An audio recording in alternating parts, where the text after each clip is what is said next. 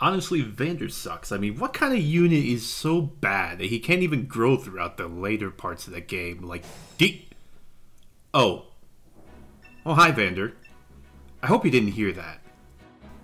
I mean, honestly, are we even sure this is Vander? Well, guess he looks like Vander, has stats like Vander. Yes, here. Moves like Vander. Attacks like Vander, does about as much damage as Vander. Jokes aside, this is Colonel M, and this is Chapter 3 for Maddening Low Turn Count. So you're probably surprised that Vander is alive. Chapters 1 and 2, any of the units other than Alear, if they die, will stick around. The goal with this map is actually to hug Framme. So you see what happened was that Queen Lumera is dead, and of course Alear is in quite a shock.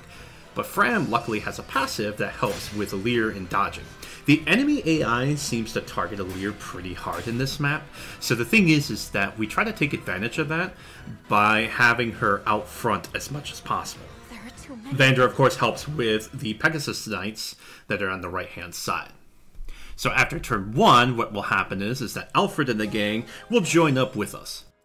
So for turn 2, we're going to have Etie finish off the Pegasus Knight that Vander damaged.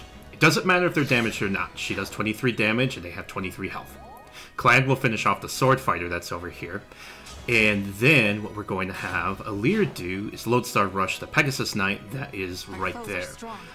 This is just so that she can reach within the following turn as well when needed. The main thing is that she has to reach a Myrmidon within turn 3, and then her positioning also helps with Clan and a few others. So as a follow-up, we're going to have Framme heal Alear here, and then still keeping nearby so that we get the extra 10 avoid.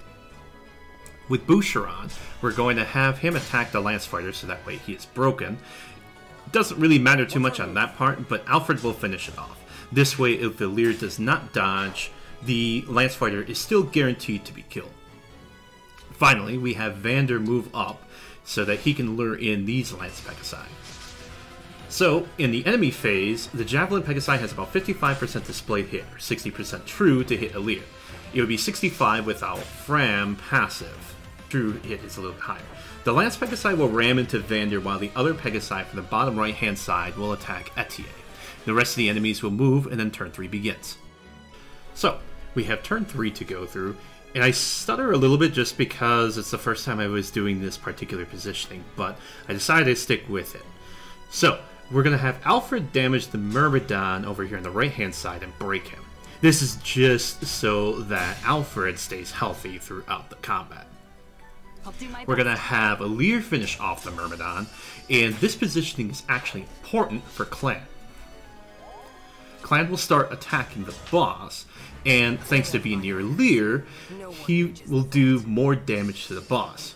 This allows Vander to finish it off without taking a counterattack from the boss in the process, as you can see here.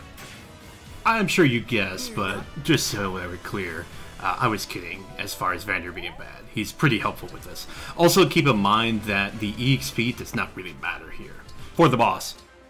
So we're going to take Framme, keep her next to Alear, and use a chain guard. And then we're going to have Etie finish this off. I won't get lost. Then we're going to have Boucheron move up. It doesn't really matter where he is placed.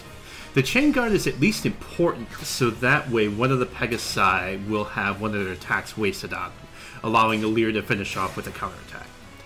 This critical from Alfred does not matter at all. Boucheron is able to finish it off on turn 4, but I just keep it there because it's obviously part of the map. You do see there that the chain guard is broken, which meant that Alear was able to counterattack that particular Pegasi. Unfortunately, the second one, she was not able to. Klein is able to counterattack this Pegasi and live on 1 health.